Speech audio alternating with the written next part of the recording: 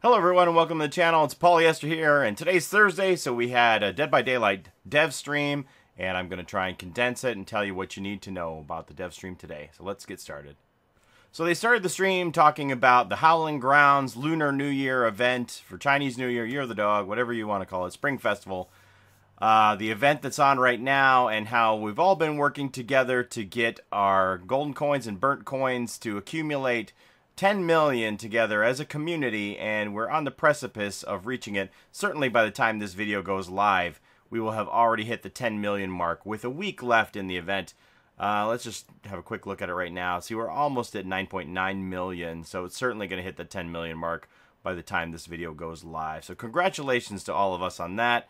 And they revealed this Fengmin cosmetic. Yes, the name's Fengmin. I'm not saying it wrong. Anybody who says that I'm not saying Fengmin, it is incorrect. But anyway, so the Fengmin cosmetic here is this beautiful phoenix jacket, and if you look at it even more closely, you can just see all of this beautiful detail and embroidery, and we're all going to get that. But we have to wait until the event is over, from what I'm told, which won't be until March the 1st. So even if we hit the 10 million today, which most certainly we will, we aren't going to get that cosmetic for Fengmin until March 1st.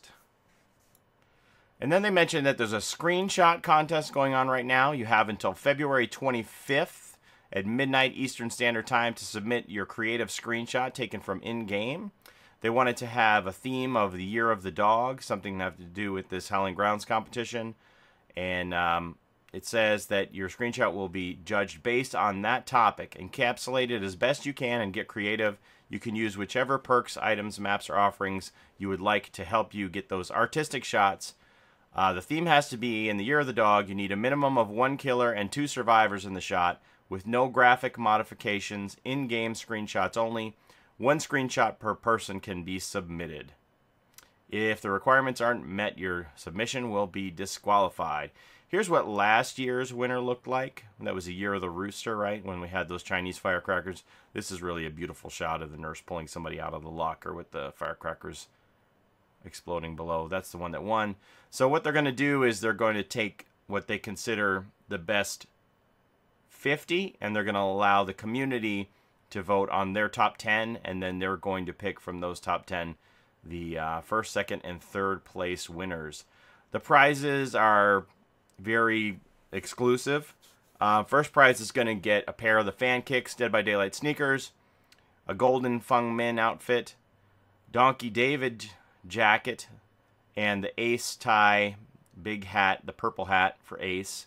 Those were 3 regional exclusives from Shanghai, China, South Korea, and Thailand. So those are very rare, PC only. A signed copy of a PS4, Xbox, copy of the game, Dead by Daylight beanie, pin, and stress ball. That's what you get for first place. And then second place and third place gets all of the things that I just mentioned, except for the sneakers. So you get those exclusive cosmetics. And as you know, the Fengmin is a very expensive outfit. It's very exclusive, very expensive. That's the thing that everybody's going to want. That's the most valuable item in the whole prize pack, in my opinion. Even though the sneakers probably cost $100 from Fankicks store. So get out there, start snapping your screenshots. I have this one, but I'm afraid that it's going to be automatically disqualified because they're going to think that I didn't actually get this as an in-game screenshot, even though I did. But I don't know. Unless I come up with something better, I'm probably going to submit this one. So we'll see. I just used the 2 killer glitch to get this screenshot. We got 2 huntresses in the game, which is going to be coming up in a video probably next week. But I'll submit it. We'll see what happens. Probably won't win. Probably they'll just say, oh, this guy used Photoshop and duplicated the huntress or something, and they'll throw it straight into the bin. But it'll be worth a shot. So good luck to all of you out there. They noted that there's an upcoming PlayStation 4 free weekend. Stay tuned for that. So if you PlayStation people have any friends who don't have the game and you want to get them to try it, you're going to be given an opportunity to allow them to play for free and join you. And then I believe that the game and the DLCs are also going to be on sale during that time. So if you get them to play it and they enjoy it, then they'll be able to also buy it at a discounted price. And then they had the data from the PTB survey that we all took part in. There were 7,800 people who completed the survey, I believe. Not Queen had a big stack of cards with all the data, but they didn't share it with us, which was unfortunate. I kind of wanted to see that. For me, parts of the survey were really strange because they had options that said, this is too easy and this is too hard, and there was no, like, just right. You couldn't say, you know, you either had to say it was too easy or too hard to get an emblem in certain categories, and you couldn't say just right. So, to me, that kind of made the data flawed out of the gate. But they noted that all of the data has been given to design, and they've looked at the data from the PTB, and they are reworking it. I do have all of the values on the PTB for how you could actually score in the different categories. I don't know if that's something that you all want to see. Like, for example, for you to get an iridescent emblem in Lightbringer as a survivor, you needed to do 3.5 generators, which is a lot, and doesn't leave a lot of generators for anybody else. So I have all of those values to show you how that stuff is scored. Maybe I'll put that together in a future video. But they are redesigning it because one of the things they did note from the survey was that people felt like it was too easy to get emblems as killer. So I expect all the values that I have from the PTB and how you would score in the different categories will change. But I think you needed to get Iridescent Chaser in the game as a killer, you needed to find and hit survivors 9 times. They said right now where they're headed is they want to improve a lot of quality of life issues in the game. They want to make the game better for us, which I'm sure we're all excited to hear about. You probably know that there is still this hit sound error in the game since they patched it, that when the killer hits you, it doesn't make a sound. When 1.9.2 came out, we had new sounds, which were actually very old sounds from the beta, and so they removed those, and now we have no hit sounds. You know, they're working on it. It's going to get fixed. But they want to make the game better for us. They want to redesign some perks, change some perks that are meta. Decisive Strike was mentioned to be one that is going to be looked at, and improve some of the perks that are little used, try and get more of a balance in the perk loadouts for people so we don't have people who just go to the same perks all the time, which is very encouraging. And they also noted that they are working on an original chapter, which is very exciting. They talked about how they want to change the ranking system, and the emblem system is headed towards that direction. I think the emblem system, once they get that fine-tuned, is going to change the way we rank up, and then they want to go even further beyond that, which they didn't elaborate, but I think they want to stretch it out and make it different levels of even the highest echelon. We'll have to see what they have in mind. But as it stands right now, pre-emblem system, say for example, Monto's rank 1 isn't the same as my rank 1. There just isn't enough differentiation. We're 2 different levels of player. Even though I'm hitting rank 1 4 or 5 months in a row, whatever it is, I'm being carried along the way, and Monto gets himself there. And so emblem system is going to change that. I do think there needs to be that separation of quality of player, and we'll see where we go on that from here. And while we didn't get an apology about this whole yanking back and forth on these flashlight and pallet stun changes that were inserted and then removed, I think an apology would have gone a long way.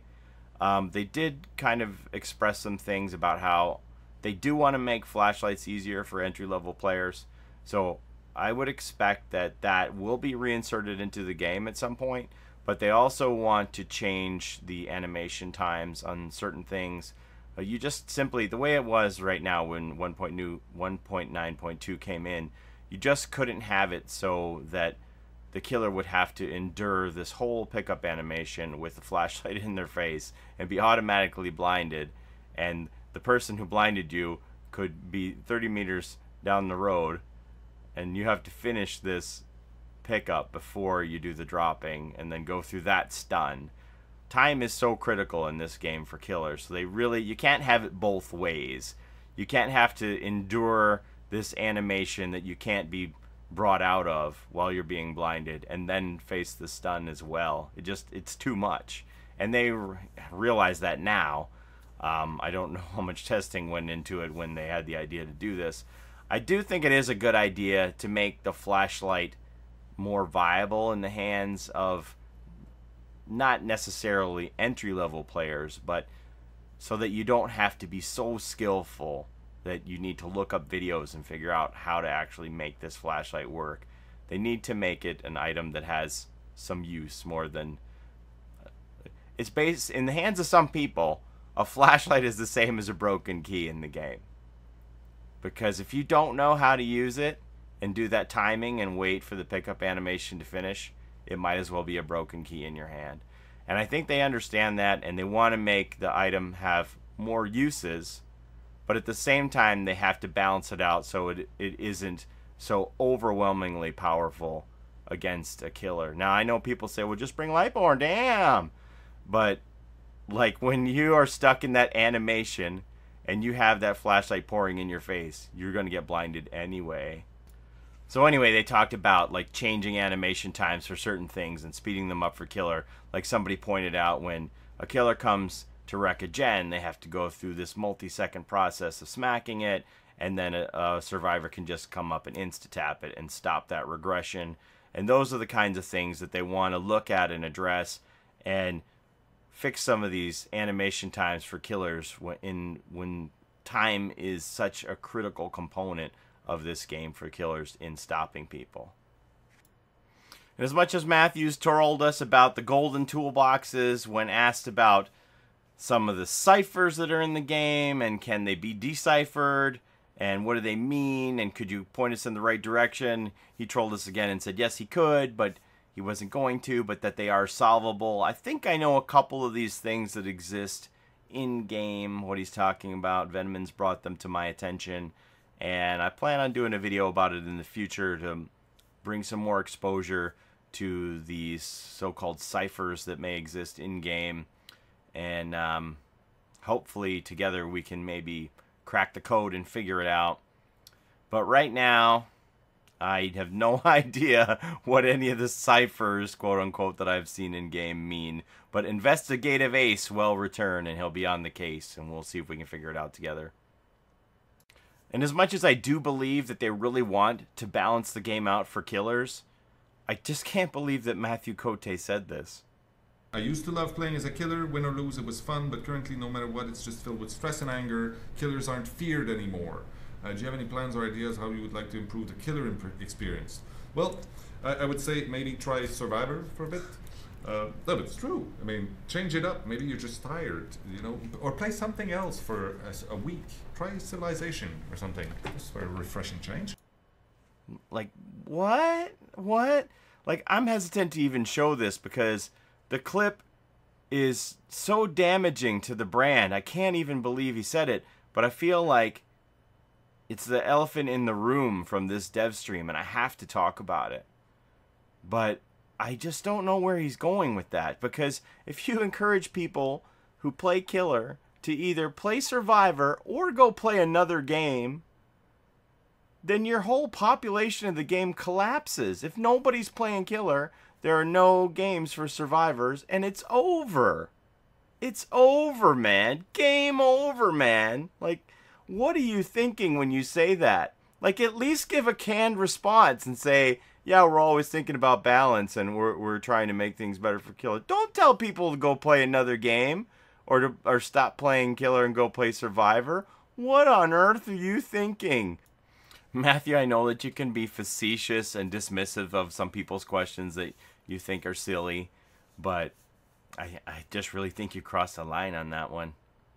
And a lot of people are going to take that to heart, and I think you hurt the brand, if I'm being completely honest. And it saddens me. So literally, as I was about to render this video and publish it to YouTube, Mathieu Cote released a statement apologizing for his remarks on the dev stream.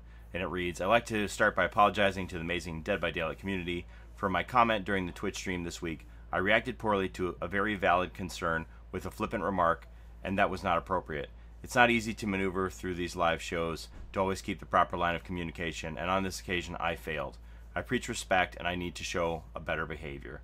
What I was trying to express is that I care deeply about the fact that Dead by Daylight should be a pleasant, exciting, and rewarding experience for players. All of us on the dev team are doing our best to give you a game free of frustrations and pain. We will keep at it, and it will continue to get better. I know a lot of us have been playing it intensely for a long time now, and sometimes if playing the game makes you stressed or angry to the extent that you're not enjoying it, it's okay to take a break for a moment, that's all. The whole team here is committed to keeping the game alive for years to come. We strive every single day to improve it and to make your experience in it as fun and satisfying as it can be. And we want you to be back again and again for as long as possible. We'll be here working hard to bring you a more solid and healthy game that will be able to support more and more content that will hopefully blow your minds over and over again. Mathieu Cote. Takes a big man to realize his mistake and step up and apologize, and he did that very quickly, and I appreciate it. And Mathieu, I accept your apology and thank you for giving one to everybody on in the community. It's been a tough week. We had a really bumpy update come out with the Lunar New Year with all of that, and we didn't really feel like we got an apology for that. And then coupled with the slap in the face to all the killers, like that, the timing couldn't have been worse. So I do genuinely appreciate your apology and thank you for giving us one. Okay, that's all I've got for you this week. I'm sure we've passed the 10 million mark already on the coins for the Lunar event. So congratulations to all of us for unlocking that Fungmin exclusive. And let's keep it rolling, because there's probably some people out there who still need the coins to get the Huntress Mask or the David King Untamed Donkey Jacket cosmetic.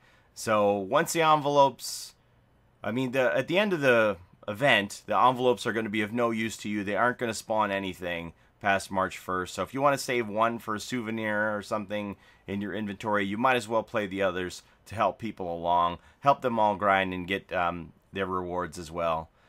Thanks for watching, everybody. Take care of each other. We'll see you next time, and bye-bye.